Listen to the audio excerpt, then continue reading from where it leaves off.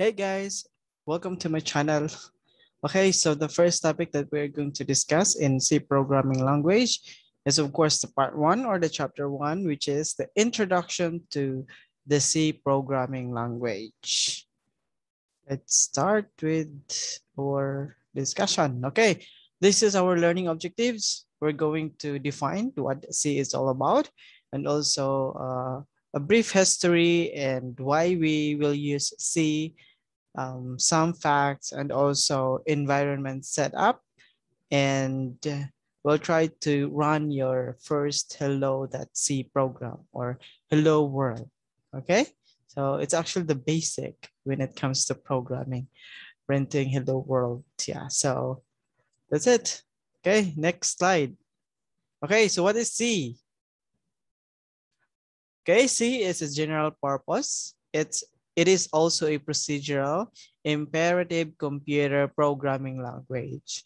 So it is very important as a programmer that you should learn this language in order for you to be able to understand the other languages. So it's something like it's for beginners and it's crucial. It's also very important to learn. Okay, so why C? One of the benefit is for us to develop operating systems, databases, compilers, and so on. So if you're familiar with what an operating system is, databases, compilers, the one program that made up of those um, tools is made of C. Okay, so C programming also, I mean, not tools, it's technologies. Yeah. And also, guys, C programming is an excellent language to learn to program for beginners. So if you are an aspiring programmer, it's very important that you should learn what C all about. Okay. So this language is developed in 1972 by Dennis Ritchie at the Bell Telephone Laboratories to develop the Unix operating system. What is Unix? Unix is widely used for internet servers, workstations, and mainframe computers. Okay, so again, it's developed by Dennis Ritchie to develop the operating system or the Unix operating system. Next, history, quick history. Yeah, again, it's developed by Dennis Ritchie and was originally first implemented using a DSC PDP-11 computer in 1972. Okay, and in 1978, Brian Kernighan and Dennis Ritchie produced the first publicly available description of C, now known as the K and R. So I think Brian Kernighan is one of the co-founder of this C. Okay, so they publicly produce the description of C named K and R standard. I hope that is clear. Okay, so that was just a very quick history. We're just going to learn who developed and at sino yung kasama ni Dennis in developing C, but we're not going to go deeper kasi baka abutin tayo ng ilang oras. Next, what are the different facts about C? So C again was invented to write an operating system called Unix. Again, Unix is used for internet servers, for mainframe computers, and workstation. Okay, C is a successor of B language. So before C is created, there is a B language which was introduced around early 1970s. So if you are, I think, willing to learn what the B language, what B language is all about, you can always, search this one if you're interested, but we're not going to discuss that in this video. And this language was formalized in 1988 by the American National Standard Institute.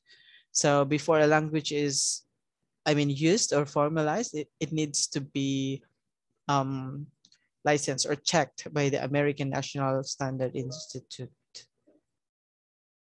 Okay, next. The Unix OS, again, was totally written in C. And today, C is the most widely used and popular system programming language. And also, most of the state-of-the-art software have been implemented using C. And today's most popular Linux OS and RDBMS, or Relational Database Management System, or MySQL, have been written in C. So if you're using Linux OS, it is created or made with C programming language. Okay, so I hope that is clear. Okay, why we use C? So C was initially used for system development work, particularly the program. Wait up. Okay. Programs that make up the operating system, and was also adopted as a system. Okay, let me.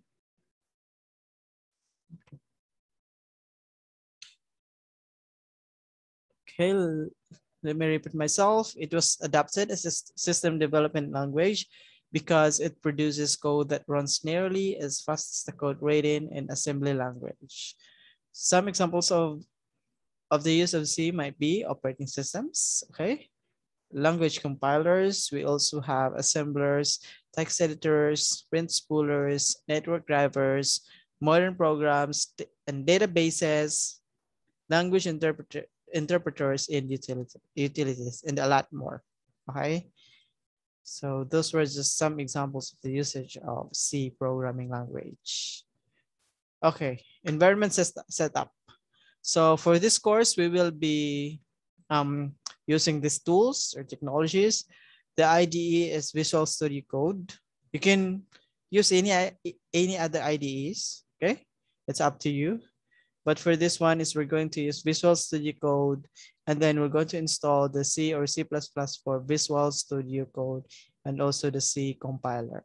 Okay, so for the environment setup, using the Visual Studio Code or programming C using Visual Studio Code, please watch the separate video that I've just created. Okay, so when running C program, it's important that we should have a text editor and a compiler. So your program will not run unless compiled. So there were ideas actually where it already has a compiler, but yeah, but for Visual Studio, and I think Sublime also, is you need to configure their plugins and also install a separate compiler. So the compiler that we're going to use is this one, the MySys2. Again, for the environment setup, please watch the separate video. Okay, and you can find the video in this playlist. So yeah, and you can also use Eclipse if you like it. Atom, we also have CodeBlocks and Sublime Text, NetBeans, and CodeLight. So you have a lot of options. Most important thing is you're able to create your program. I mean, we're able to run a program. Okay. Yeah. So next up is the C program structure. Before we study the basic building blocks of C programming language, let us look at a bare minimum C program structure so that we can take it as a reference in the upcoming chapters. So C program basically consists of the following parts. Just like a human being, we have different parts in order for us to communicate, in order for us to do our job. So C program also, in order for it to do its job, to communicate, it has these following parts. First is we have these preprocessor commands. So this we're going to discuss deeper these following parts in the next videos. But for now, I'm just going to give you the overview. Okay. So in the preprocessor commands, of course, what we do is just to include a library now in our header part of our main function. And then for us to be able to use the different functions inside these libraries. So we need that. It's kind of like a head, no? And then we also need functions. Functions is, of course, to do different functions, okay? process, and then variables, statements and expressions, and also comments. So it's kind of very important that you should know this basic parts in order for you to develop or to start programming using the C language. So again, we're going to deeply discuss this in the next chapters and also give you an examples. But now, please familiarize yourself that in order for you to create your first your program using the C language, it should has these following parts: preprocessor. It must have functions, variables, statements, and expressions, and comments. So comments is also very important when it comes to programming or coding for us developers to know what what are the functions of this function, what this function does. Okay, something like that. So yeah, I guess we only have 1, 2, 3, 4, 5 parts. So let me repeat myself again. In order for you to develop a program using the C language is to familiarize yourself at least of these different following parts. I think I have example here. Okay, so as you can see in this example, this is printing hello world, or in our objective, we need to like create our first program using the C language. So this is the code, or this is the preprocessor command where we need the stdio.h in order for us to use the different functions, the printf functions.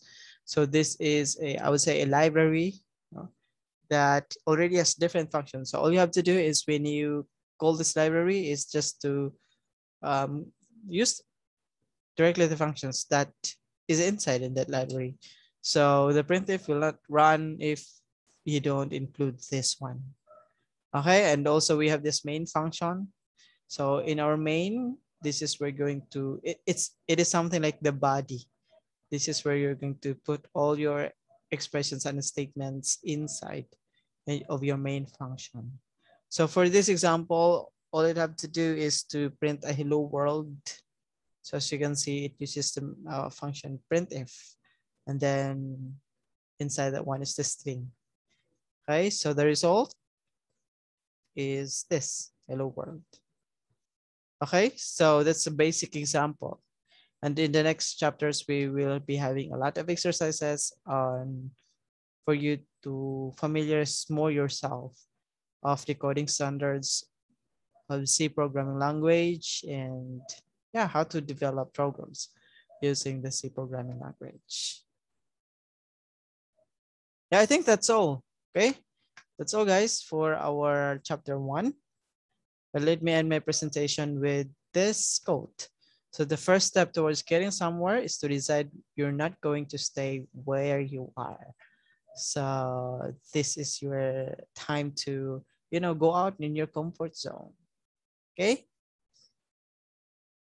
Yeah. Thank you. And for resources, you can visit these different sites. And I'm also going to attach this in the description below. So if you have any other questions, feel free to reach me out and let's talk. Okay? So that's all, guys, and have a nice day.